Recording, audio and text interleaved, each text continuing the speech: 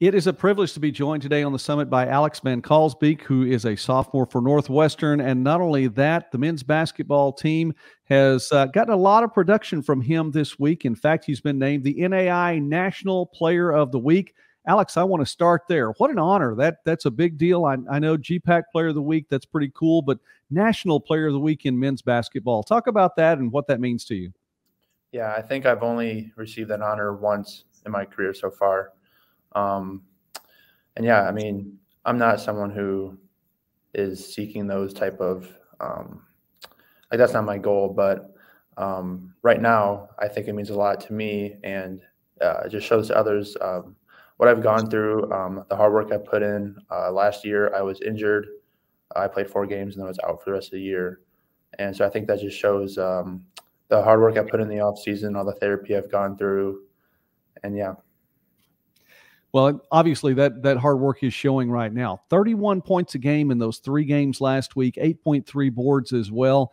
2-1 Northwestern. I know you'd probably like to have been 3-0, definitely that, but 2-1 during that stretch. So a tough loss to a rival, also a ranked team in Morningside.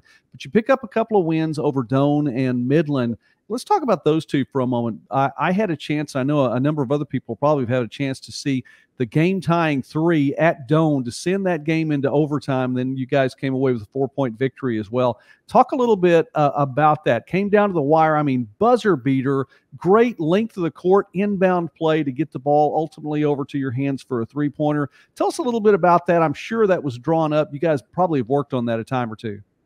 Yeah, it's actually funny. That exact play we practice that about twice per week. So Coach Korver, head coach, just give him a lot of props for that. I mean, that's just little details that separate us. I mean, we're working on those little things every day.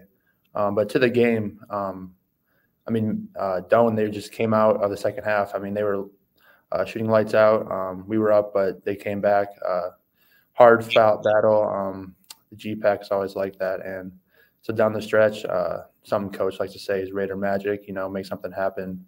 And we were down 30 with 2 seconds left, and yeah, shot went in. So I would imagine with a coach like Coach Korver, you're going to have Raider magic opportunities more often than not. But you've done your part as well. And also along the way, a part of that week was a 52-point production against Midland, and that's the most points scored in program history. So talk about that a little bit. 52 points in a game and doing it shooting 70% from the field. You just weren't missing.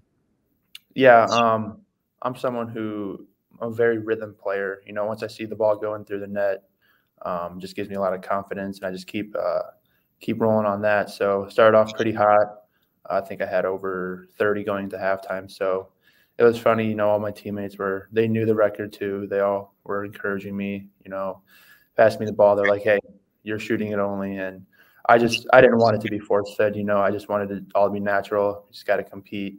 And it ended up coming, actually surpassed our assistant coach, Colin Koima. So I think that just shows the talent that we have on our team, not only players, but also coaches too. So it's an honor to have that award now.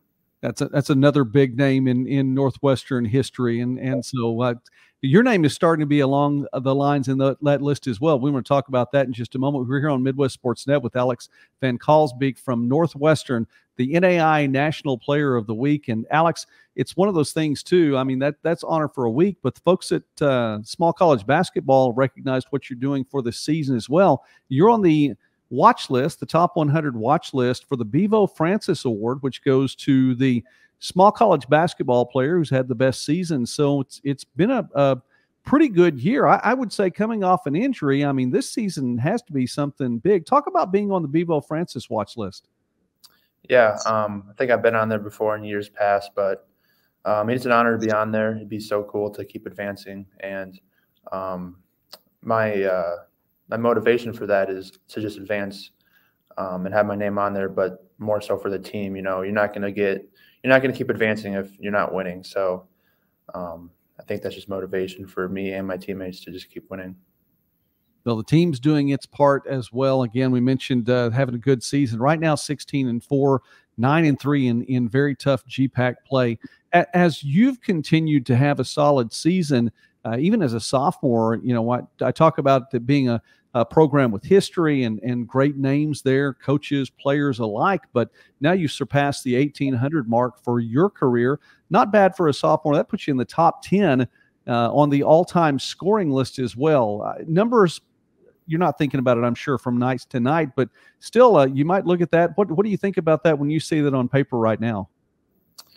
Yeah, like you said, it's not something that I'm constantly focused on, but it's just cool to have my name behind some of the stuff and leave a legacy here. I mean, 1,800 and only cracking the top 10 at a college. It's a lot of greats ahead of me still. So, well, absolutely. You'll get some more chances this season.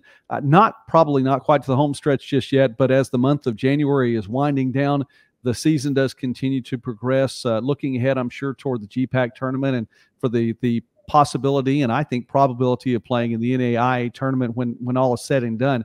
I talked about the games last week, but it was also a couple of games this week. Already one of the books, a 68-60 victory over Dakota Wesleyan on the road, and you come back home to take on Hastings, a team that got the better of you in the earlier meeting this season. Double-double at Dakota Wesleyan on Monday. Well, close to a double-double. 28 points, 9 boards. Talk about the win on Monday, and we'll look ahead. Yeah, I think that's just a huge win. That's our second win there in the past 10 meetings when we're going at Dakota Wesleyan. So getting those road wins are huge for us. And now that we're home, it's just something we want to capitalize on now, use that momentum. And you were talking about the team, too. It is a team sport, and I appreciate that. So Hastings on Saturday, and just tell me a little bit about this team and what it's like playing with them this year here in 23-24. Yeah, it's been fun. Something I missed out on last year, like I said. Early on, it took some adjustments. The last time I played a full season, I had a completely different team around me. So it took a little bit to get that camaraderie going, that connection out in the court. But now that we're in the full swing of things, it's just a lot of fun. We have a lot of playmakers out there, a lot of dudes that just do the little things that make the world difference. The number 14 team in the country right now, the Northwestern Red Raiders, and Alex Van Kalsbeek. You're having a great season, sir. The NAIA Player of the Week, National Player of the Week for this past week. Congratulations on that honor. We're going to keep following you all as the season goes along. And thank you for taking time with us today here on the Summit. Thank you.